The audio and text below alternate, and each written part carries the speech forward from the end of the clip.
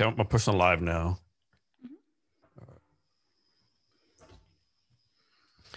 Hello, and welcome to Jason Cavness Experience. I'm your host, Jason Cavness. Our guest today is Kate Gray. Kate, are you ready to be great today? I am doing amazing. Lovely to be here, Jason. Thanks, Kate. Kate is one of the most influential speakers on business, life, and personal mastery. She has a rare ability to be able to communicate a message that electrifies, entertains, and educates people on how to be the best leader, coach, consultant, or entrepreneur they can be, as well as how they can leave the greatest amount of impact in the world. Kate, thank you for your time today. Really appreciate it. It is an absolute pleasure. I'm excited. All the way from Australia to Seattle. Look at us go. Yes. And so right now in Seattle, it's 4:40 in the afternoon on Tuesday afternoon. What time of day is it there? It's 10:40 a.m. We're a day ahead. Wow. So Kate, you're pretty active on social media, Facebook and other platforms. And I think you did a live recently and the title was Why Your Brain Wants You to Fail. So why is it so many of us are so self-defeating? Like we don't believe in ourselves. Why is that? Yeah, well, ultimately our biology wants to keep us safe. And so if you combine biology with an ineffective model of the world, i.e. growing up in a childhood where we're taught that we're not good enough, or perhaps we model that we're not good enough because our parents had that belief. If generational beliefs of low self-worth are handed down and you combine that with our natural biology, the brain being a survival organism wanting to keep us safe, it basically helps us perpetrate this constant sabotage of not good enough and not being worthy consistently over and over again, until we recognize it, and then we can start to choose to move out of it. But it's actually our biology combined with some pretty terrible beliefs that we form from 0 to 7 years old.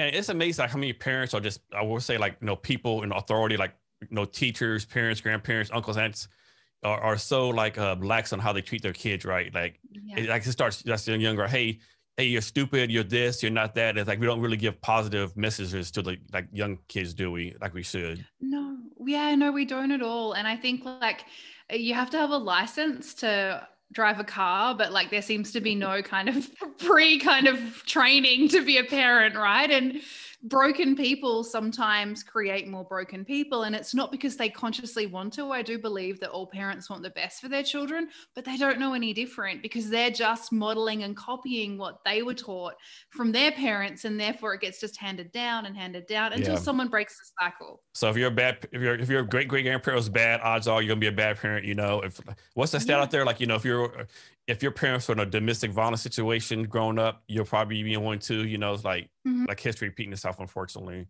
Totally. Absolutely. And like, that's why self-awareness is so important. And that goes for entrepreneurship and just success in life, right? Like the more self-aware we are, the more we can break and change those patterns that are holding us hostage.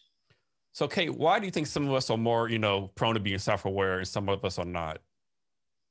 Oh, that's such a good question. I feel like that's like $1 million question. Well, I love this term. Dr. Joe Dispenza calls it metacognition, and that's one's ability to be self-aware and aware of our thoughts and our feelings. I could get super esoteric here, and potentially it's a soul journey. Maybe some people's souls are in university and other people's souls are in like elementary school. It doesn't mean one's better or one's worse. It just means one's further along in the journey. And so I think the further along we are in the journey, whether we want to call it life experience or soul journey, the more ability we have to be aware of oneself.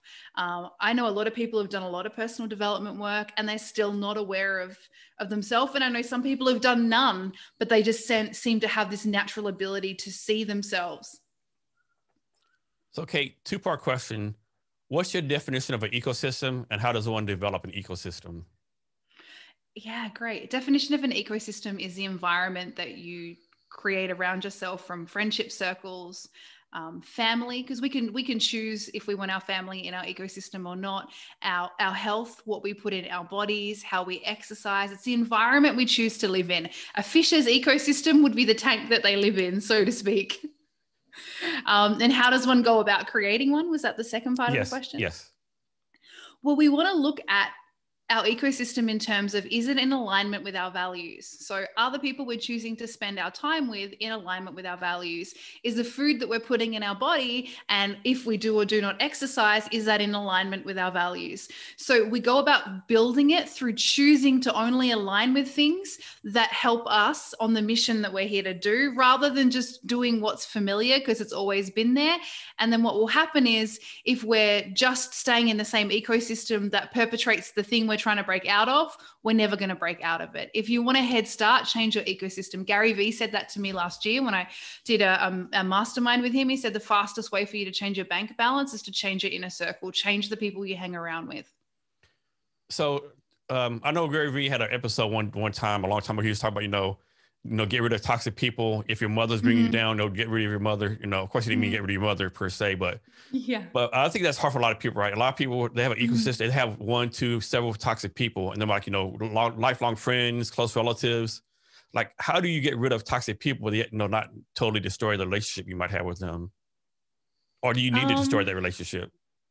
I think, well, you've got to ask yourself this. You can go and be honest with them, but are they even a space for your truth? Like, are they a space to comprehend that you no longer want to be a part of their life because you're going somewhere else? They're going to initially feel attacked. They're going to feel unsafe because the identity that they expect to see you as, you're shifting out of it. And immediately when we do that, everyone tells us we're crazy, we're wrong. We've lost the plot, because we're moving out of the identity that's familiar to them. So I think sometimes we do have to take a permanent break. I took a break from my mum for about 3 months at the beginning of this year, because I love her dearly, but she was not at the comprehension level where, if I had have come to her and said, hey, mum, like, I don't need your feedback anymore. I don't need your advice anymore. I'm very clear on where I'm going and what I'm doing. She wouldn't have been able to receive that because she's my mum. So in her mind, she has a right to give me feedback, even though I didn't want any. So I had to take that break, and it was hard. But when we reconnected, no longer was there unwarranted feedback. She doesn't give me any advice anymore. She lets me be me. So we needed to take that break. But at the time, she wasn't a space to hear why. And I just really stopped reaching out to her for 3 months. People are probably like, oh, what an awful person. I can hear them now, actually. It's okay. You can think I'm awful. I don't mind. You're welcome. So I watched an interview that Snoop Dogg did a long time ago, like when he first started out. He was talking about the gap. And the gap, he was like, your best friend's like right here. And he was growing, getting better and better. But yet his friends wasn't closing the gap, or he would have to go down to them and say, so you said it's not on you to close the gap, it's on your other people to close the gap. Yeah. Close the gap, you just got to leave them and, remember the memories. So I thought it was good. Yep. I agree. Snoop Dogg, wisdom from Snoop Dogg. I love it. Yes. So how do you deal with people like close friends, family, or what the case may be, who don't get what you're doing? Like, they don't get you're an entrepreneur, you don't have the 9 to 5, and they just don't get it. And they say they support you, they're behind you, but you know that they really don't understand what you're doing. How do you deal with that? I don't expect them to understand. I feel like, I listen to Dan Pena a lot, and I really like him because I think a lot of us are too soft, and he would refer to us as snowflakes. And for me, I was too soft. And so he helped balance me out. He polarized me. Yes, he can be offensive and misogynist and whatever else people want to say about him. But one thing he is he's tough as nails, and I need that. So I listen to him a lot. And he said that high performers, the higher the performer, the less the need for reconciliation. And I thought that's really interesting. And he expanded on that, and he said, the reason there's less need to reconcile and to everyone be friends and have peace and harmony is simply because we fly alone. We're eagles. We don't need approval. We don't need people to support us. We don't need to be validated in the eyes and opinions of others. We're happy to do our own thing, regardless of if the whole world's against us. It doesn't matter, because we're so on mission. We have faith in that above and beyond everything else. So if we can start to not put as much attention on whether people agree with us or support us, and go, I've got this regardless. If they like me, they hate me, they support me, they don't support me, it doesn't matter. I'm going to win anyway. So I don't actually need them. We need to shift into that mindset rather than even worrying if they support us or not. Even if they say they do. Most people are not metacognitive, remember? That good old word. So they're not going to know anyway. So just let them go. Do your own thing. Be an eagle, fly alone, and then you'll find other eagles. But until you commit to that, you'll just keep getting dragged back into other people's crap. Exactly. Kate, talk about the importance, just not for entrepreneurs, but it's people in general, to put yourself out there, do public speaking, put yourself on social media. I think a lot of entrepreneurs or people trying to find jobs or whatever case may be like, oh, I don't want to post anything. I don't want to public speak, because someone like, might agree, not agree with me. Can you talk about the points of, you need to put yourself out there? Mm-hmm. Yeah. There's a quote from Dr. John DeMartini, which I kind of just bastardized slightly just then. And it said, I would rather have the whole world against me than my own soul. So if you truly are here to do the thing that you say that you want to do, whether it's being an entrepreneur, a thought leader, an Instagram famous, a teacher, whatever it is you want to do, if that is in your soul to do and you don't do it, you are literally committing violence against your own soul. So have the whole world against you. And if they are against you, that's wonderful, because it means you're pioneering something new. No great pioneers and visionaries achieved anything in life without being hated. If people hate me, I'm excited, because it means I'm onto something, because I'm only hated when I'm breaking paradigms down that are commonly believed. And how can we create anything new in the world if we don't break down paradigms? So if that's something you're concerned about, I would actually question your intention and your connection to your mission, above and beyond you being worried about what people will say about you. That's just a symptom to the fact that you haven't owned what you're here to do. Okay, so we're going to talk about your coaching in more detail in a little bit, but right now, that's a question come up. When you get clients, how can you tell that they're really all in and they really want to be an entrepreneur, or they still want to be like a hobby, so to speak? Can you tell the difference? Yes. So the difference between a hobbyist and an entrepreneur. I love it. There's so many hobbyists. You know what, Jason? It's actually very much a feeling now. I've done this for such a long time, because sometimes people say all the right things, but they actually lack the self-awareness. They lack the tenacity and the follow through. One thing that I can really identify with is if they don't truly give a crap about whether people hate them or not, whether they're resilient enough to walk through fire. One of my earliest mentors said to me, entrepreneurs are fire walkers. And he said, we dance in chaos. He's like, unless you're willing to dance in chaos and walk on fire and forge yourself in the depths of hell, don't do this job. So those who are willing to let go of what it needs to look like and actually really suffer for their art, because it's an art form, entrepreneurship, then they will win. But if they're not willing to suffer and be hated, generally they're not going to win. Kate, so you're pretty active on social media, but do you have a favorite platform? Yeah, Facebook. Facebook. I know. So everyone hates it. Why Facebook? I just find I really like the live platform, so I can actually engage with people.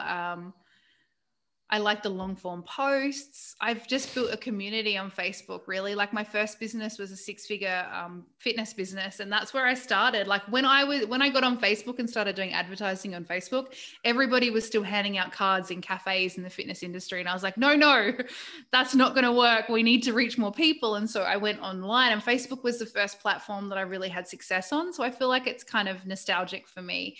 But I do like the live component, and I also like the stories.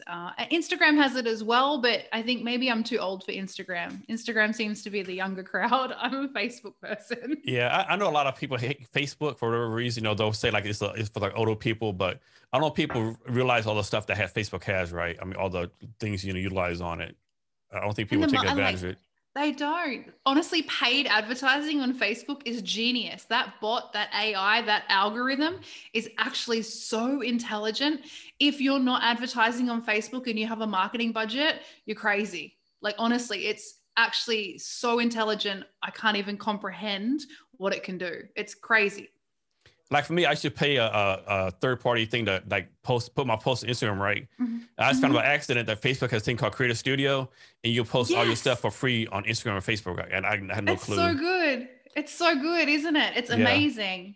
I I think love it. I think one challenge, a lot of these social media platforms like LinkedIn, Facebook, et cetera, they don't do a good job of telling people how to usually, really use a platform. I don't think, it's like you have to learn it yourself by accident. There's no like manual that says, do this to do that right.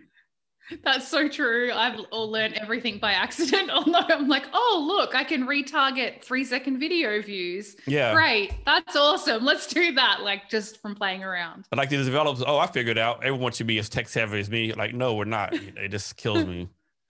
Yeah, totally agree with you. No, I think the Creator Studio is fantastic.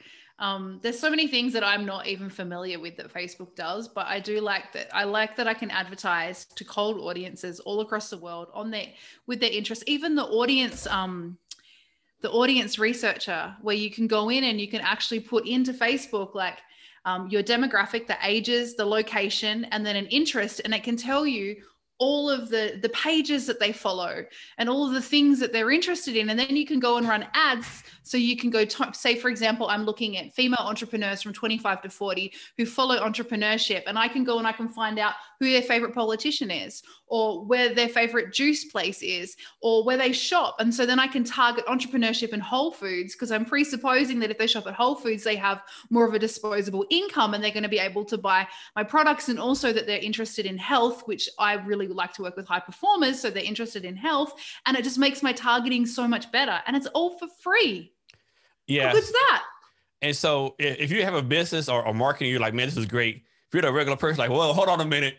Like, how you know all this about me? Like, this is a devil's work right now. Yes. It kind of makes me giggle, because a lot of people go, oh, it must have been fate that I saw your ad. And I'm like, nope, it was the Facebook algorithm, but that's okay. We can go with fate. Sure. You manifested it. It definitely wasn't the algorithm. No, not at all. And that's another good point. Like, there's so many people who complain about Facebook, LinkedIn, et cetera, et cetera. But I'm like, it's free. Like, how you complain about something that's free, right? Like, whenever you do an algorithm change or, update, whatever, everyone complains, oh, I don't like this. They're not doing this. It's free, right? Like, what are you doing? Like, I don't get that. Totally. It's free, and we can connect with people from all over the world. Like I've made friends on Facebook that I've never even met, but like they're my friends. Like it's actually extraordinary. I think people are so busy trying to find out what's wrong with something that they just ignore actually what's right with it, and love it or hate it. And there's a lot of discussion right now with it, censorship and all of that stuff, but there's so many positive attributes. I'm not going to throw the baby out with the bathwater. You just can't, as a marketer, get a better platform to, one, do market research on, and two, reach a target audience on. And then, people talk about censorship on social media platforms. Last time I checked, it was a private company, right? It's not the government censorship, it's the private company, right? So I would understand the private censorship thing, to be honest with you, Mm-hmm. Yeah, exactly. It's not a government organization, it's owned privately. So if they want to send it, and again, that's why we need to build an email list, right? Like people talk about, oh, email marketing's dead. Well, no, it's not, because if they decide to change the guidelines of Facebook, which they can because it's a privately owned company, and you don't have the data of the people that you've been marketing to, well, then you're a little bit silly. So like, we've got to understand we don't own that platform. We're a guest on that platform. We have to work within their guidelines. And so many people don't get that. They think it's their own personal platform. Like, no, it's not your personal platform. Unless it's your Mark Zuckerberg, and then yes, it's yours, and whoever's on the board. Exactly. Are there any new platforms out there you're gonna check it, like TikTok or something else like that, or something coming on that you're interested in or want to try out? I definitely I'm TikTok. When I spent some time with Gary Vee last year, he was all about TikTok. And so I got on it then. He's like, you've got to get on TikTok. Like, he was telling everyone, like, it's the new thing, get on TikTok. And I find it confusing. So I will get on it more, but I'm a year past and I'm still confused by it. The thing about TikTok is just so entertaining, right? I find myself, oh man, I've just wasted an hour going through videos because it's so entertaining, right? To people doing like crazy things and great things, right? Yeah. I think in terms of like video marketing, like the little, like where they do the pointing and they do all the dances, it's great. Like video is definitely the place where I believe the market is heading. Like TikTok's a perfect example of that. The reels on Instagram. I mean, Instagram gave IGTV a push a while ago now, but it's just showing that, you know, if you want to be successful, find out where the market's going and get there first, right? Well, video marketing is 100% where we're going as a society. So marketers need to be ahead of that. So TikTok, I kind of need to get my shit together with that one. And I'll be TikToking in no time. There's a guy on our follow. I think he's like 75-year-old psychiatrist. He got like little video advice on psychiatry and stuff. So everyone's on there, right? Yeah. Now I feel really silly. He's 75 and he figured it out. I got to lift my game.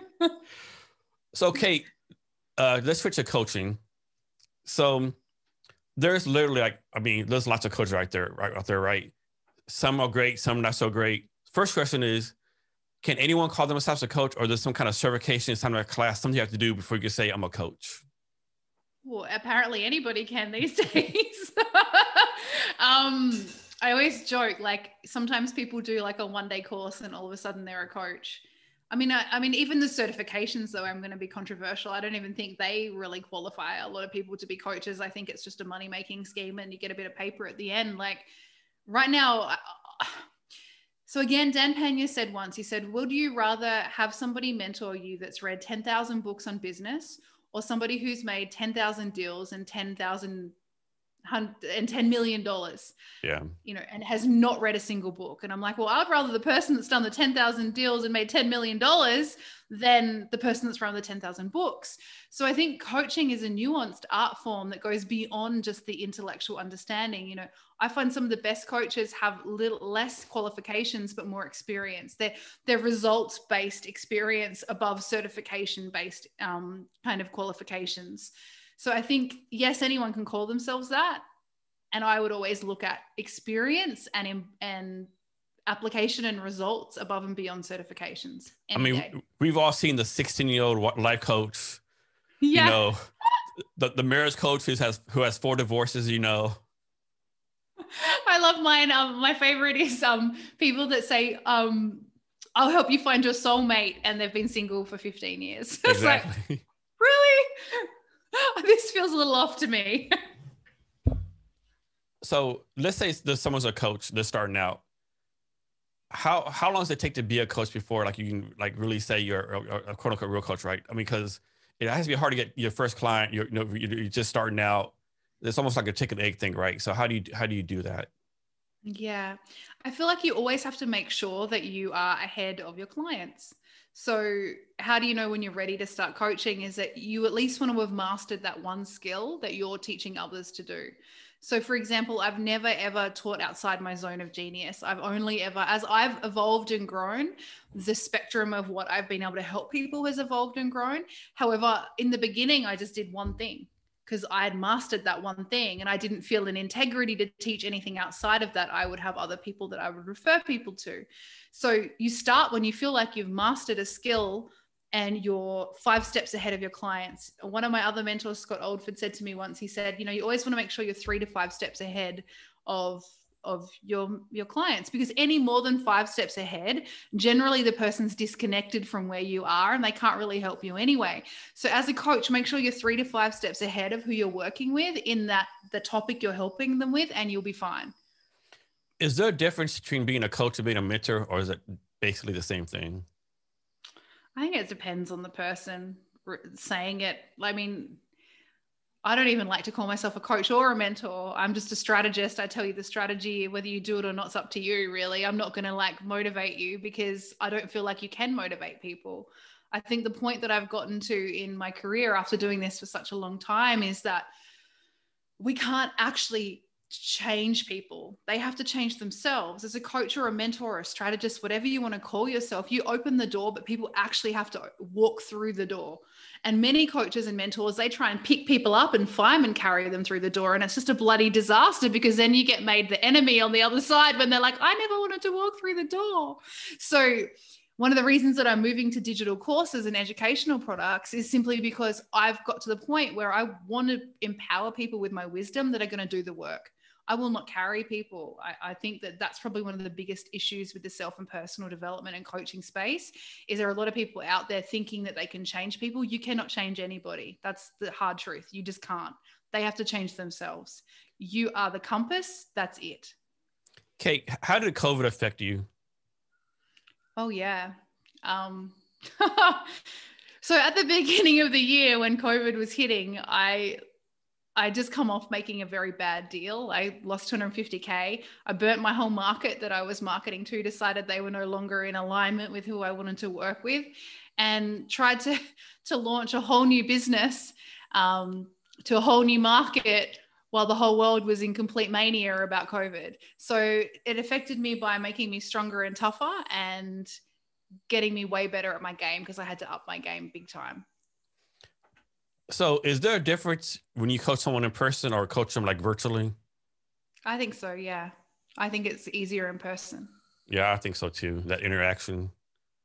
Yeah. I mean, even you'd probably know like workshops, virtual workshops, you know, Tony Robbins did his whatever UPW online, and like, yeah, cool, that's great, but it's nothing like being in the room, is there?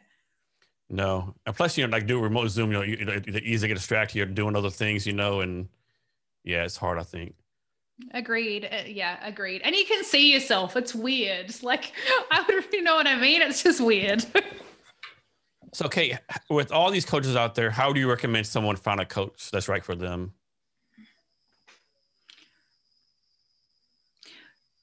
So there's a thing in branding called a brand lens, and it's something I work with my clients on, and it's where we define the 3 values of our personal brand or our company brand. And then when we're going to collaborate with anybody, whether it be hiring a team, whether it being doing a podcast interview, whether it being doing a profit share of something, whenever any collaboration is required, we have to make sure that they share those 3 values. Because if they don't share those 3 values of the brand lens, there will be a misalignment of values and it'll end up a disaster. And I know this from experience. So when you're hiring a coach, you want to apply exactly the same principles. Do they share your top 3 values? If they do, it will be a much more harmonious and beneficial experience. And additional to that, you want to make sure they've done what you want to do. So we buy outcomes, right? We buy from people who are what we want to be. So make sure that they are where you want to go. They've done what you want to do. If you need a coach for a digital business, don't hire a coach that's never owned a digital business. Like, that would be dumb. Hire somebody that's done a digital business and has a 6 or 7 figure business if that's what you want. So make sure they've done what you want to do, and make sure your core values are the same. And Kate, how do you make sure you bring on the right clients for your business? Same. I do exactly the same thing, core values. So I make sure our core values are the same. And I also, like, a lot of coaches go, oh, I really hope they work with me, and they feel like they're being interviewed by the potential client. For me, I'm interviewing the potential client. I don't need clients. I will only work with people that share my core values. I say no to more people than I say yes to. You want to make sure that you are super selective with who you work with, because they will be a soundboard, either positive or negative, for your business, and that can be highly advantageous or highly damaging. So I actually make sure they have the same core values as me. They're willing to do the work, and I interview them. They have to prove to me that they're worthy of working with me, not the other way around. And I think a lot of coaches reverse that, and that's why they end up with disaster clients and disaster relationships. Kate, have you ever had a situation where you thought someone matched with you, but you found out later on once you started they really didn't? And if yes, how did you deal with that situation? Terribly. I've made so many mistakes, Jason. I can't even begin. We could be here for hours.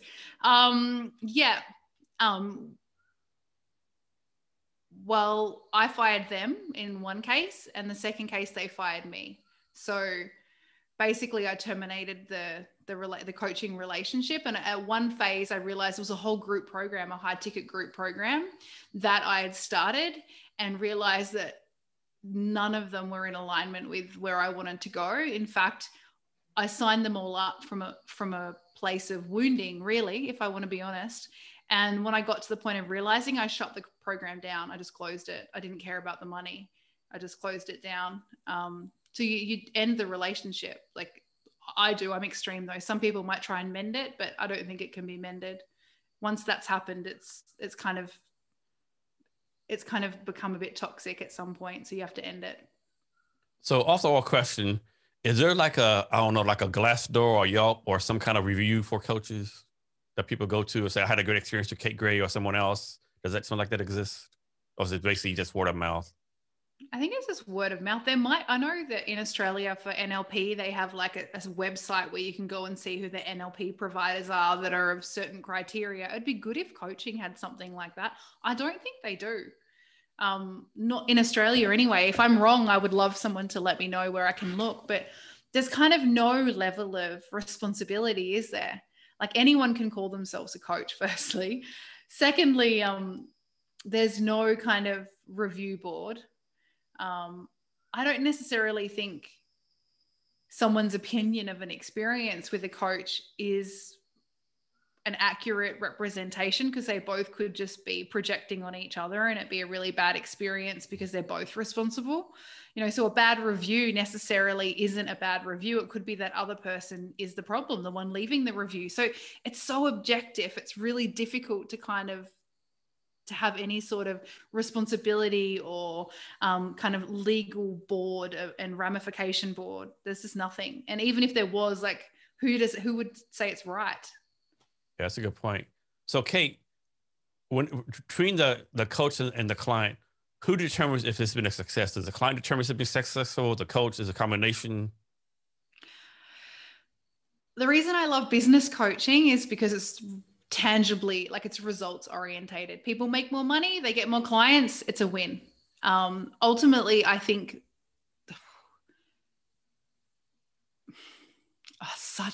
this is just showing how difficult this industry is to even measure.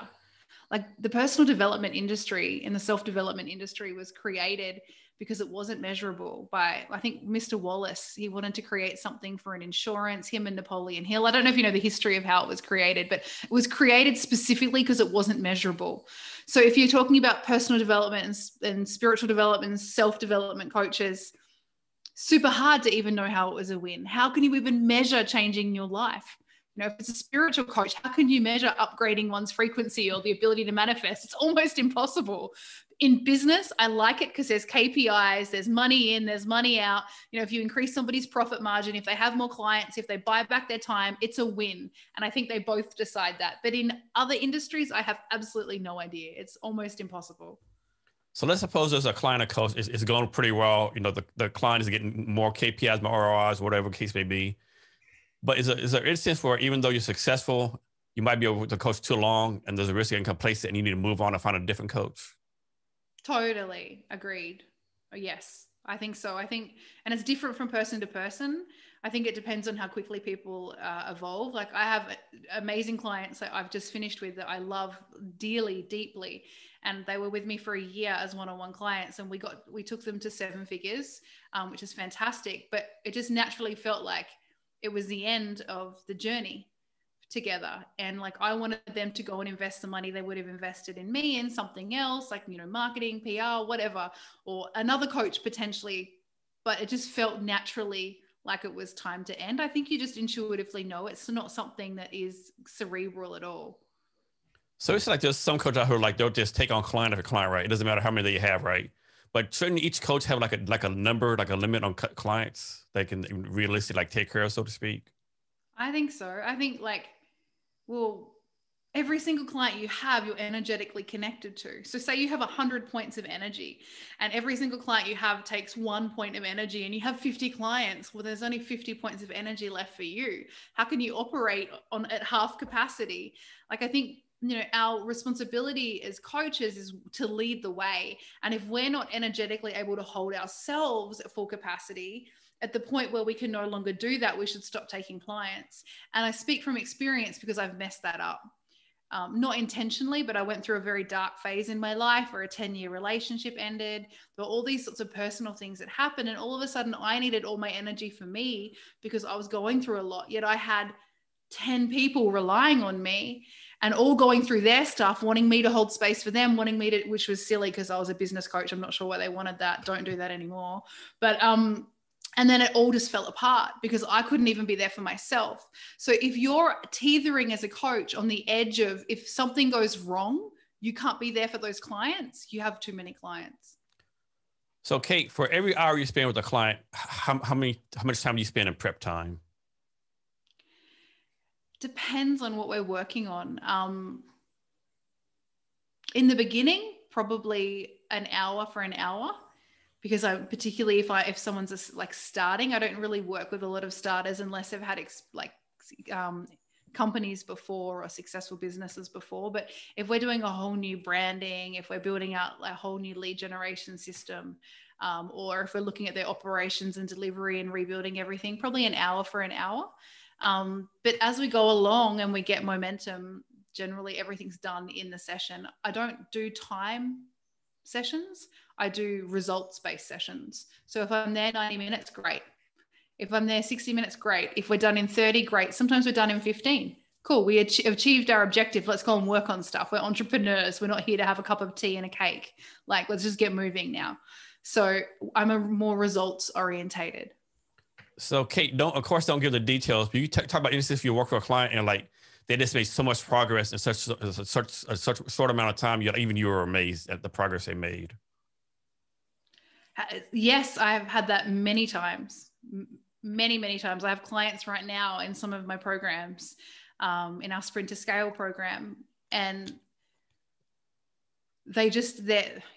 I'm into the immersion technique. I believe if you immerse yourself in the thing that you want to achieve, you'll get there faster. And then linear time, like 60 minutes, 60 seconds, 24 hours in a day, that no longer exists. When you immerse yourself, you kind of step outside linear time, and you can get done like literally 2 years worth of work in 6 months. And so I've had clients that take that immersion technique and they just skyrocket very quickly.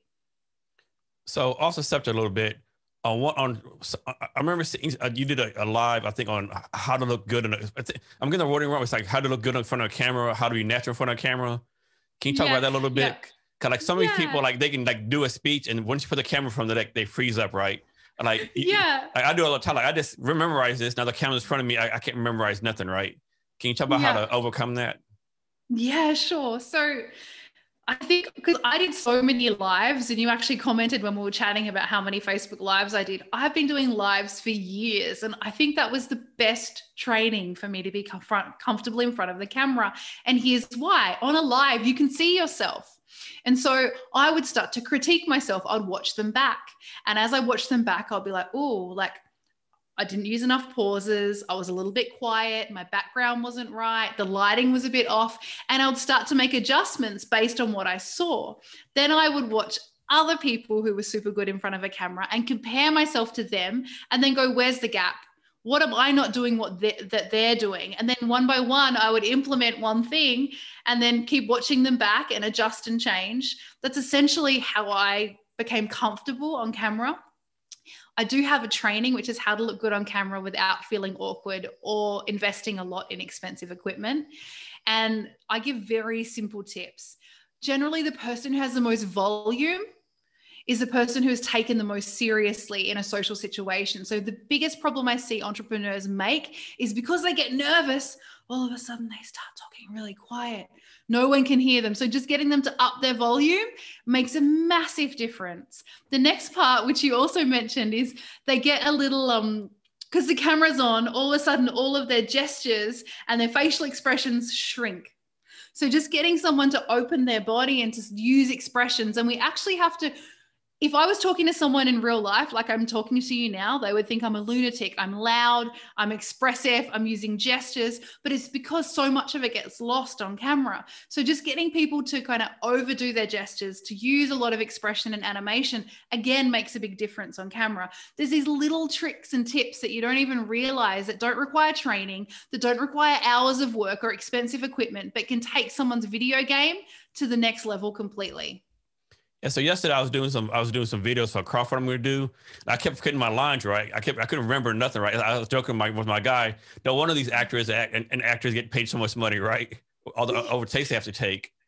Yeah, totally. I think you get to a point where, so over time, like if you're used to working with scripts, you can like not need them anymore. It just takes time. You can just read it once and you're fine. But when we're worried about messing it up, then we mess it up more, don't we? I do that. Yes. If I start thinking about getting it wrong, oh, it's a disaster. 75,000 takes later. But if I don't think about it, it's better. Exactly. Or you're speaking and then in your mind, like 20 lines, just fast forward, you try to say them all at the same time. Yes. Yeah. You're thinking ahead and then you mess up the bit that you're saying in that moment. And it's, yeah. Mm-hmm. Yeah. One thing I learned by doing like these podcasts and videos, like I used to think when people spoke in public, I misspoke. You didn't misspeak. You meant to say that. But I don't know. No, there's really such a thing as misspeaking, right? There totally is. Yes. So, yeah. follow-up question. Talk about the importance of communication. Mm-hmm. Points of communication in coaching and leadership. Yes. Yeah. So again, Dan Pena, clearly I listen to him a lot. He says you have two opportunities to make an impression. First is how you look, and second is when you open your mouth. He says it in a little more vulgar way than that. So if you want to improve your life, my first tip to people are look at how you look. What are you portraying through your image, through how your hair is? And specifically because I work with a lot of women, like what you're wearing, like what is that communicating non-verbally? Because that is an energetic communication, what you're wearing. Second is take some courses in improving your communication skills. Very simple. There are a million courses on YouTube. There are courses on, like, you can just Google improved communication, strategic communication, like communication for negotiation, communication for influence, communication for anything you can think of. And find the one that's relevant to communication for your industry. You know, some people potentially could be in the self-development space. So they're going to want to learn how to communicate for influence. Maybe do something like NLP. Super important. I think all coaches actually should do NLP. I think it's very important because linguistic programming is one of the ways that we can impact people and we can help them create change if we understand how to speak. Communication is fundamentally one of the most important things as a coach. If you can't communicate clearly, then you're in trouble. And then if I just want to add one thing, I said in the beginning, experience trumps certification. And I think that actually links to communication.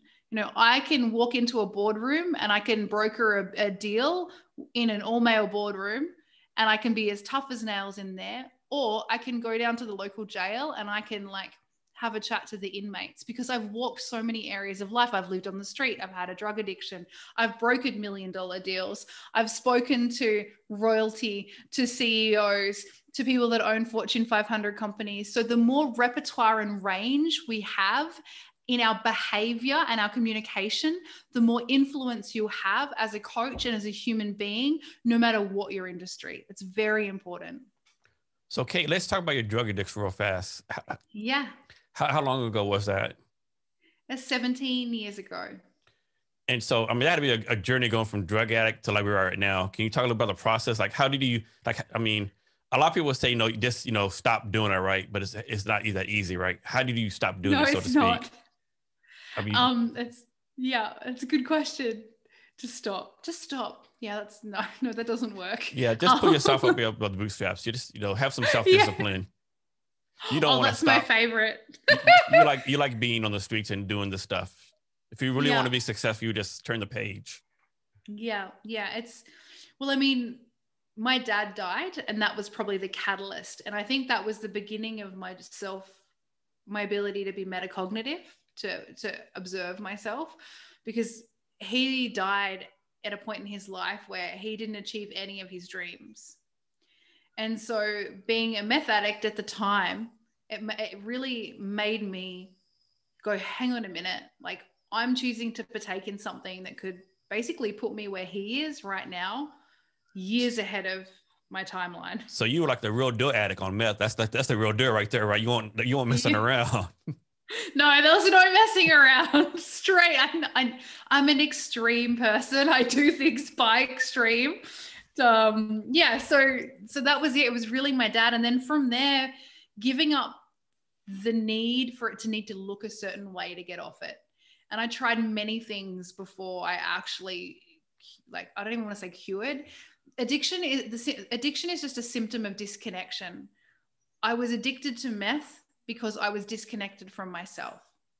I was seeking things outside of myself for connection, and therefore I stumbled across drugs. Before that, there were many relationships. There were all sorts of partying days that I found connection in, and they went up. So they dried up, and they dried up because nothing outside of ourselves can actually bring us true connection. And then the meth was just the final straw.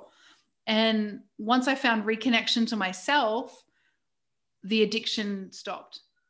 But that was a long process. So how long were you, quote unquote, addicted to meth?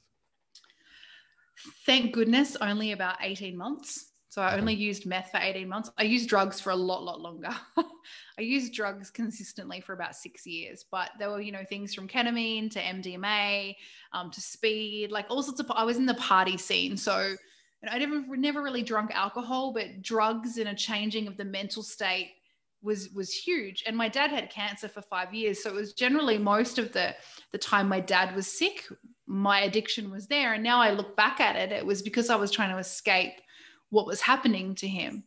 And it was also the greatest gift. And the worst thing that could ever happen to a human is losing a parent, which happens to all of us. It's unavoidable, or losing a child. But it was also the greatest gift. So I'm grateful for him to this day, because that woke me up out of my delusion. So MDA, that's ecstasy, right? Or something different? Mm-hmm. Yeah, Molly. I think it's called Molly in the States. Yeah, I'm sure they have several different names for it. Yeah. So I don't know if this is a quote from you or you took a quote from someone else, but what gets measured gets achieved. I think that's so powerful, right? How can you talk about that a little bit? Yeah, it's why I love business, and it's why I love marketing, because it's so measurable. Click funnels, statistics. You got your Facebook ads. You can see all the data's there. Nothing in the universe is a mystery. Everything can be measured. No matter what your goal is, if you can make it measurable, you can achieve it. If you can look at data, if you can adjust based on that data, you'll eventually get there. But you've got to be willing to keep adjusting and keep changing. What gets measured gets achieved. I've heard it many times. Russell Brunson says it. Dan Pena says it. They all say it in different ways. But in business, your data, the feedback from your clients, from your advertising, from your bank balance, from the morale of your team, that's all feedback. If you can take that feedback and adjust based on the feedback, and then in 3 months' time, measure it again, or then the next day, measure it again, and keep adjusting based on that measurement, you will eventually get to your goal. Most people don't do that, and I don't know why. It's crackers. They should definitely be doing that. Athletes do it. I got that from being an athlete. So from training really hard, we would measure our results in the gym. If we're lifting more, we know we're on track. If we get an injury, we know there's something wrong. It's the same in business, exactly the same thing. What gets measured gets achieved. So Kate, next, I think I remember reading on your biography or somewhere else that you're involved with like metaphysical. I think that's what it's called. What is that? Yeah, spiritual woo woo. That's I don't want to say that, but yeah. Yeah. I guess the meaning of existence, we could say that. What is like, all of this? Like the meaning of life, all that kind of stuff. Yeah, like why are we here? Yeah. And like metaphysical, esoteric. So I studied lots of different, part of the gift of my addiction was my desire to find out why we suffer. And my desire to find out why we suffer led me on a journey of trying to find out the meaning of life. What's it all for? Why are we here? From Zen Buddhism to Hinduism to the Vedic traditions. I looked at all of them. And at the end of the day, the conclusion I came to was just be normal, just be human. You don't need to be uber spiritual. You don't need to be anything. Just play the game of being human. Be grateful for what you have in the moment and have fun. That was literally after about 15 years, that was my conclusion. So Kate, you've been able to, put yourself in the area where you get mentioned by people like Gary Vaynerchuk, Scott Alford. I'm sure that didn't just happen, right? You just like email Gary and Scott one day, hey, come mentor me. How did you put yourself in those situations to be, get training from them? How did that happen for you? I paid. So I think this is one thing that many entrepreneurs kind of struggle with, particularly in the beginning. And I could be wrong with this, happy to be wrong, but you got to pay to play. Dan Pena talks all the time about, earn $1 million, spend 1.2 million. Yeah. Because it keeps us on our toes. Because when we don't have a backup plan, our life doesn't become a backup plan. And yes, you know, I always talk about burn rate, have 3 months burn rate in the bank, but I operate like it's not there. Because if I operate like it's not there, I'm always on my toes. So I take whatever money I had at the time and I put it back into investing in playing with people that were playing the game I wanted to play, like Scott and Gary. I invested, you know, I almost spent close to $1 million in 2 years on coaches and mentors like Gary, Scott, and a few others. Yeah, I think, I mean, like LeBron James, he famously spends like $1 million, $2 million a year on his health, right? On his body, right? Just different things he does, right? Yeah. Yeah, you definitely got to invest in yourself. And I think so many people are cheap and don't want to do it right. What am I going to invest in myself for? But yeah, just don't get it, I don't think. It's kind of frustrating. Don't. Well, you are the context that creates the content of your life. So you're essentially the vehicle that's driving this whole thing you call your life. If the vehicle is off, if you put gas in a petrol car, or I think you call it gas in America, but you put unleaded in a leaded car, it's going to break down. Like, you are the thing driving your life. You're the best investment you can make. Your business is an extension of you until you get to the point where you can step out of it or you can sell it. Up until that point, it is an extension of you. It will just mirror back to you how you are, your health, emotionally, psychologically, physically. You have to invest. You have to. So, Kate, so when you pick Gary, Scott, the other coaches, what was your process of picking them, right? Why did you pick them versus another coach or another person to spend your money on?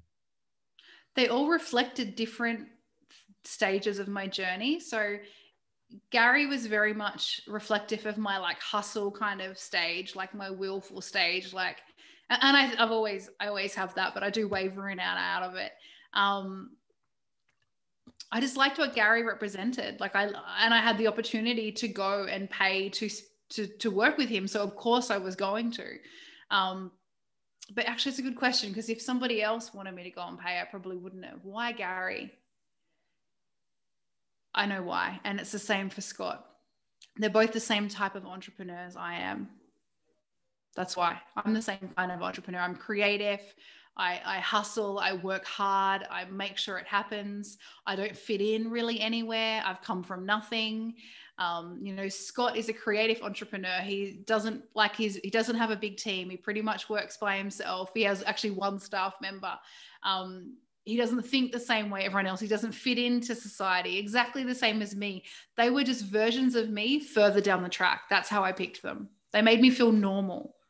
Scott was the first person that made me feel normal as an entrepreneur. I thought I was like completely unnormal. So, Kate, here in the United States, we think we're like the capital of entrepreneurship. Everything entrepreneur comes from us. We're the king's entrepreneurship. But I'm pretty sure it's not the case, right? What's the view on entrepreneurship in Australia? Do y'all think you're the kings and queens of entrepreneurship there, or? I don't know, maybe. I so keep to myself, I'm such a loner. I live in the mountains and I don't leave. I'm like such an introvert. I think that everybody still looks at the States, to be honest. Or like Monaco or maybe London. But since COVID hit, to be honest, I don't know if anyone knows where the capital of anything is. Everything's kind of stopped. Like it's, things, we're not gathering as much as we were. So it's kind of hard to have the finger on the pulse, but I still do believe that we think here that the United States is the head of kind of entrepreneurship, particularly California and Los Angeles, Colorado, maybe Vegas, Texas. They're the kind of places that we look to in Australia, in my circles anyway. Silicon Valley, obviously. So, Kate, we're going to do a big shift on the interview now. Next, I want to talk about your tattoo.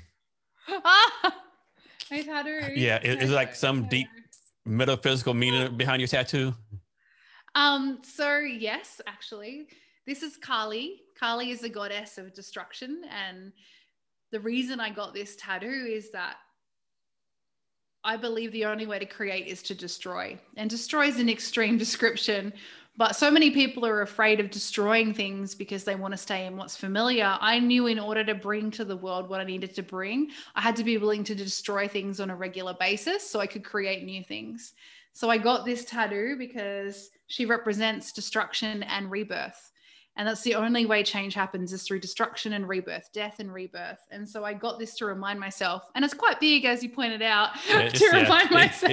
It's hard to miss it. Yeah, it's hard to miss it. So yeah, she's a goddess of destruction and change. And that's essentially how I live my life. I'm not afraid to move on. How long have you had it? 18 months. Okay, so not that long then. Not that long. No, I got it in the States when I was there. I think I was there to see Scott. Actually, I did a thing with Scott. So you just wake up on Monday morning and say, I'm going to get a tattoo tonight? Or was it a thought process behind it? No, I thought about it for a long time. I wanted something to kind of symbolize, coming from the spiritual kind of development space. I worked with spiritual entrepreneurs for a long time, and I had my plant medicine business. So I was always the odd one out. I was the black sheep, and I kind of really resonated with the Kali energy of being the black sheep and being ready to slay the demons and create destruction and chaos in order to rebirth, whereas everybody else wanted to have love and light and wear white, although I'm wearing white right now, and like hold hands and make peace. And I was like, no, screw that. Like, I'm coming in like a hurricane. I'm going to rip it all up and move on. So it kind of, I guess, again, kind of a way to make myself feel normal and to remember that this energy in the world is just as important as the other energy. Okay, so were there any alternate pieces you were considering, or this was always a piece you wanted to get? This is always the one I wanted to get. That was it. And then how did you pick out your tattoo artist? Was it someone who recommended someone to you, or you did a Google search, or you had someone in mind the whole time? So I searched and I looked at people's work in the Los Angeles area. And then I eventually found somebody. I went in, I met them, and I just felt really resonant with them. They're an oceanfront tattoo in Venice Beach. His name's Stilo. He's a great guy. And because I had to sit there for 7 hours with this, right? So it had to be somebody that I got along with. So you did it all at one time. I know a lot of people like do something like they like do stages, like do the outlines and come back later, like 2 or 3, 4 stages. So you just like, I'm gonna do it all at one time. Yeah, I was like, if I'm getting the goddess of destruction on my arm, I better be brave enough to sit there for the whole damn thing. That's true. Yeah, you kind of defeat the purpose, like if you do it in stages. Yeah. Right. So next, Kate, let's talk about the Boss Bitch Business School. I know that's like your passion project right now, something you really like all in right now. Can you talk about that? Yeah, Boss Bitch Business School was formed when I discovered 2% of female entrepreneurs hit 7 figures. And I went, that is not okay. That's crazy. It is crazy, right? And only 35% of them believe it's possible, which is even more crazy. I think that's less than the first number.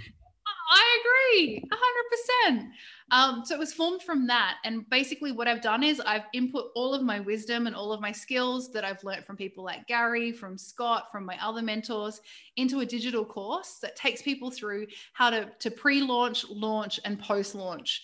And so the whole launch course can literally be hit on repeat. And it's a way of bringing leads, selling, and servicing clients. Either it can be automated or you can do it manually if you want to. Some coaches want to stay manual, some just want to turn on the machine and let it run, and they don't even want to actually do the mentoring part of it. But you can mentor as well. You can be just put on repeat, and it creates lead sales delivery, lead sales delivery, lead sales delivery for your market, for your brand, digitally, constantly, or once, whatever you want to do with it, really. That's Boss Bitch Business. That's what we've done.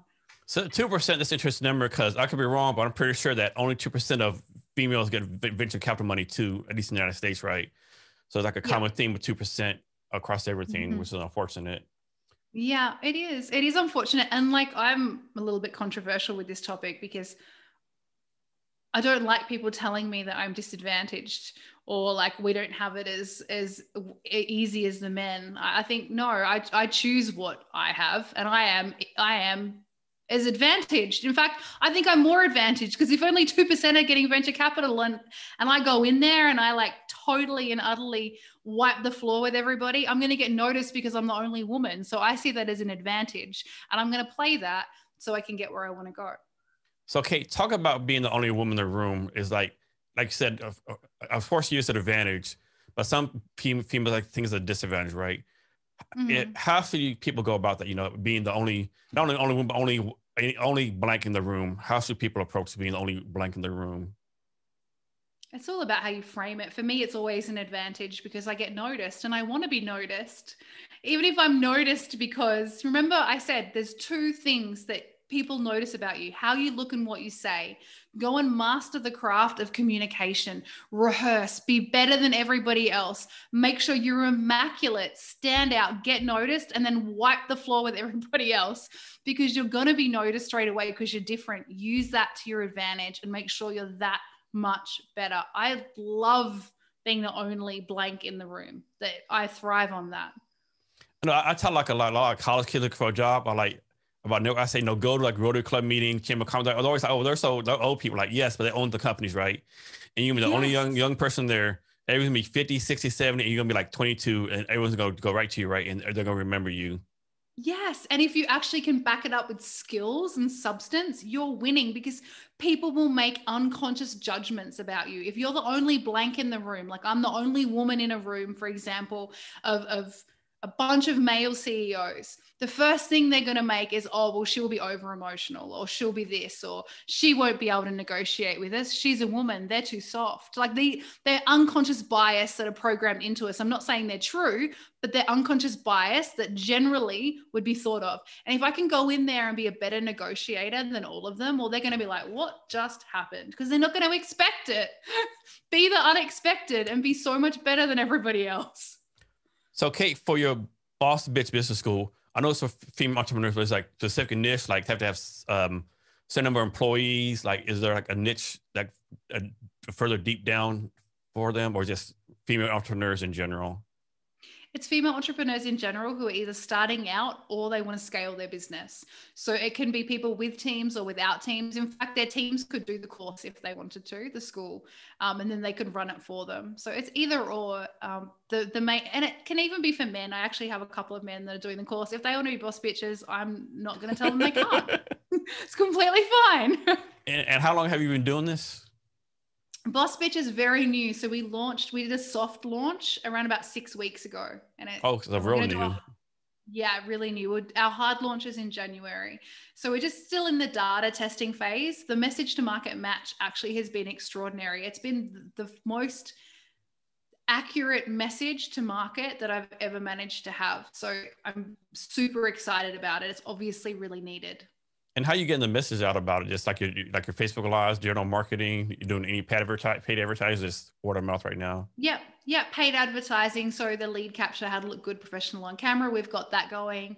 We've got a pre-recorded webinar going. We've got a few ads running on Instagram and Facebook. I will include YouTube and Google soon, but I want to make sure I perfect on Instagram and Facebook first. So we're collecting cold traffic. We're popping them into our email list. And then in the email list, we're indoctrinating them with the values and the philosophies. The open rates are high. We recently just did a little bit of a launch out to our list, and we got a 5% like sale rate. So that's pretty good. 5% sale rate from an email list from cold traffic that have only been on our list for about between anywhere from 6 to 3 weeks, because we're continuing to run ads, is pretty damn good. So what's your vision for the school? Is it like, in 5 years, it goes from 2% to 10%? Or like, what's your success rate or your goal? What's your vision for it? Yeah. The vision is by 2025, we want to 10x the 2%. Okay, that's a pretty big goal right there, pretty lofty. It's pretty lofty. Remember I said I'm extreme. Yes. So Kate, so I'm guessing you have clients in different countries, correct? Yes. Do you have to change your coaching method based on the country or the culture or anything like that, or is the method the same? It's a really good question. I think that values transcend the culture, to be honest. If people value high performance, they value high performance. If they value freedom, they value freedom. I don't really change. I choose clients based on values. So it seems to transcend culture at the moment. I've never had to change it. I've never had anyone upset with me about that. I've had them upset with me about other things, but not that. So Kate, from your experience, what do successful people do all the time, and what do unsuccessful people do all the time? Successful people, I believe, have a morning routine or some sort of structure in their life. They have discipline. It's that simple. I think discipline is a dying art form, and not many people actually have discipline. How you do anything is how you do everything. Generally, successful people are going to be successful throughout all of their life, because how they approach their health is how they approach their money. How they approach their money is how they approach their business. How they approach their business is how they approach their relationships. They hold themselves to the highest possible standard. Low standards equals low self-esteem, equals lack of discipline, equals unsuccessful life.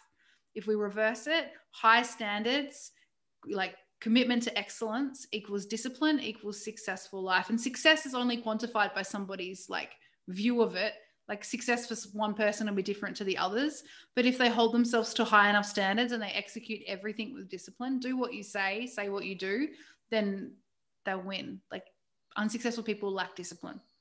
Kate, can someone be taught or like mentored or coached to raise their standards? Yeah, I think they can. This is a good question. Gary believes that entrepreneurs are born, right? It's like a DNA. I believe that, yes, that is true. And life births entrepreneurs. I think the military alone is a perfect example that discipline can be taught. Yeah, I agree with that. And I think you talk to a lot of entrepreneurs, they'll tell you like when they're a kid, they sell newspapers, sold lemonade. Like every entrepreneur has some kind of story where they like stole something as a kid, right? Yeah, a lot of them sold drugs. That's actually kind of hilarious. Yeah. It's funny. I mean, you think about it. I mean, a lot of these drug dealers were like great entrepreneurs, right? I mean, they had a market, they did business. I mean, now it's illegal probably, but yeah, they like, they did all the classic entrepreneur stuff, right? Well, they were all in crypto first. So yeah. Now look at the Bitcoin market, right? Yeah. So off the subject, so there's a football player in the United States. I can't remember his name, plays for Carolina Panthers. Mm-hmm. He had the Carolina pay half his salary in Bitcoin. So he got like a $1.5 million Bitcoin payment yesterday, right? Wow. Yeah. What a smart guy. Yeah. So I thought it was so interesting.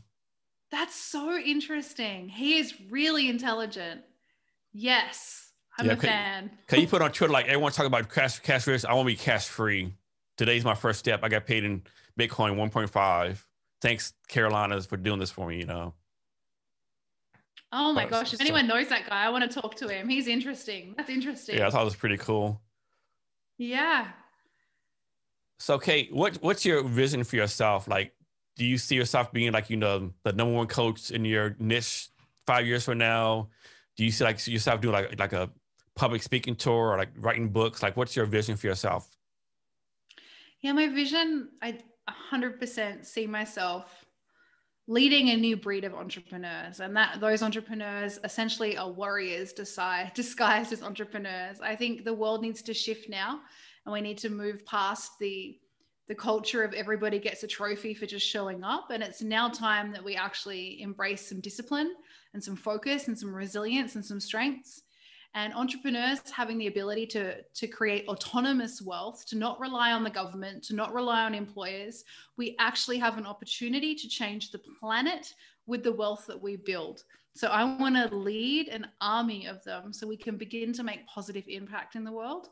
And I will do whatever I have to do for that message to get out there. If it looks like writing books, I'll write a book. If it looks like I have to go on Oprah, I'll go on Oprah. If it looks like I have to run for president, I'll run for president. I'm joking. It's a Trump joke. Yeah, like whatever it looks like, I will do. So I'll let that unfold as it goes. But bringing all those entrepreneurs together, I really do believe we have an opportunity to make the world a better place. So, Kate, for entrepreneurs, we're always told, keep grinding, don't give up, pivot, you got to keep on going. But is there ever a time when you recommend to someone, hey, maybe this is not for you? Like maybe you just don't get a 9 to 5. Maybe you're not really an entrepreneur. Would you ever do that? Yeah, I would. I would, because it's not for everybody. Mm-hmm. It's hard. It's really hard.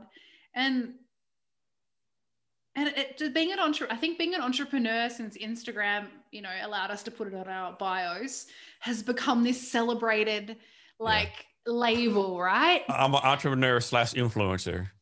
There you go, right? So it's become this celebrated like label, but the reality of it is it's bloody hard work and it's not for everyone. It doesn't mean that an entrepreneur is better than someone in a corporate job. We're all just people out. Just do what your passion is. And if that looks like you're an academic or you're a lawyer or you're a cleaner, who cares? But just do what you're passionate about. You don't have to be an entrepreneur because it's trendy. It's just become trendy. And it's a bit of a disaster that it has, if I'm honest. And I don't think many people realize how many things have to line up right for you to be a successful entrepreneur. It's almost luck, right? Like you might have a good team, but then one of them spouses get a better job somewhere else, so they move, or there's so many variables, that you have no control. Like you have the great team, great everything, then something changes, right? Not the right market, not this, not that. And like you might have the passion and focus of working 100-hour weeks, but sometimes this luck plays a lot with it, I think, right? Totally, absolutely. Like, what is it? What is it? Success is hard work meets good luck. I think that's the quote. I think Oprah might have said it, and it's true. And actually, your ability to withstand things going wrong and reserve judgment of it being wrong and just taking all experience as information and keep focused on your goal is what will make you successful. If you cannot remove yourself from judging things as good or wrong or bad or successful or unsuccessful, if you can't remove that and you can't just take everything as information and keep going, you'll have a very hard time, because the minute something goes wrong, like a staff member leaves, you may drop the ball and waste 6 months. And in that 6 months, your competitor may have got that little bit opportunity that you missed out on. And then the market may be flooded and your business closes. So talk about the points of an entrepreneur. You have to learn how to hear no all the time. I think so many people start a company and they hear no and they either don't accept it or their first reaction, but you're going to hear no over and over again, right? And you have to be able to react to that and keep on moving, right? Yeah. It's just feedback. And then you've got to assess it. Okay, was it a no because I've created the wrong message to market? Was it a no because my sales skills are shit? Was it a no because they actually don't have enough money and I'm targeting the wrong people? Like, why was it a no? Everything is data. Everything is feedback. We just need to see things like the matrix, like as ones and zeros, and then take it, adjust and move on. Like it's no big deal. It's all part of the process. If you never get a no, I'm a bit worried for you. You're not going to be very successful. It's quite simple. So Kate, I mean, you're a busy person. You have a lot going on. How do you keep track of everything? How do you prioritize? Like, do you use a calendar? Do you have some kind of product manager tool you like Asana or Trello you use, or do you just wake up every day and just wing it? What's your process? No, I have Trello.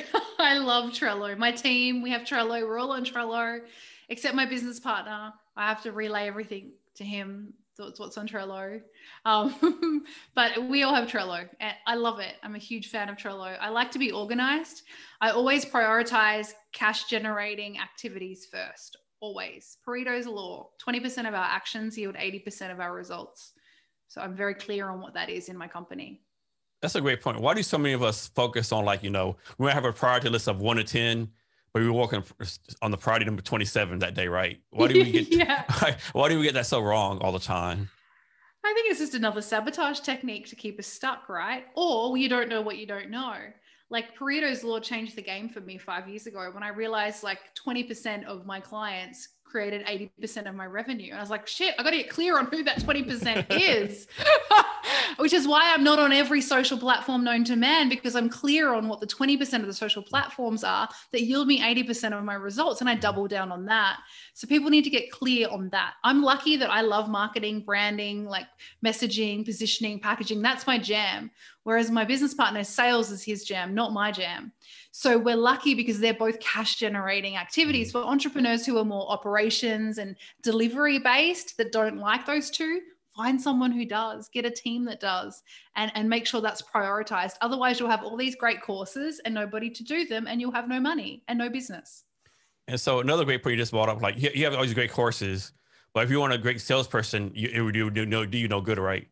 How did you become such a great salesperson and have people actually buy your courses?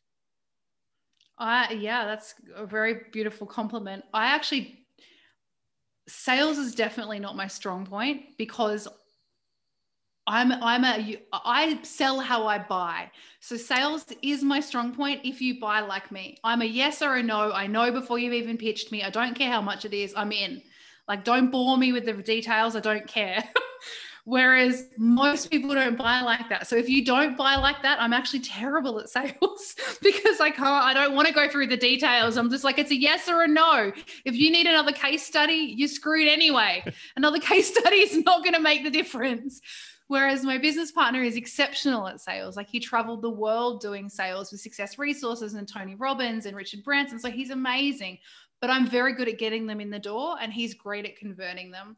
So if sales is not your strong point, yes, you can learn it. Absolutely. But remember, you have to have behavioral range as a salesperson to mirror everybody's buying style. And if you don't, you'll be like me and great with a very small market and not so great with everybody else. So Kate, I understand you have something for our listeners today. Yay, I do. I have my free video training on how to look like a professional on camera without expensive equipment or feeling awkward.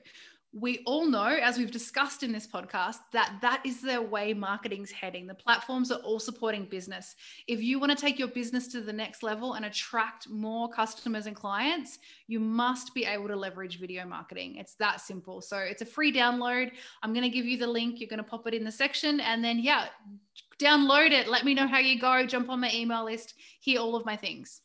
So Kate, can you share your social media or other ways for people to reach out to you? Yes, of course.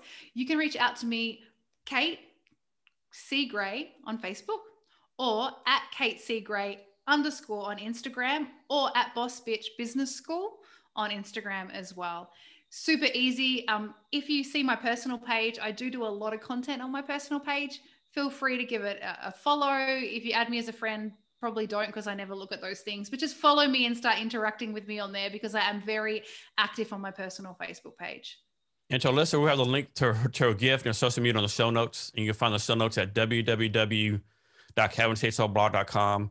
And be sure to share this episode with your friends on your favorite podcast platform. Kate, so we're coming to the end of our talk. Can you give us any advice or wisdom on anything you want to talk about?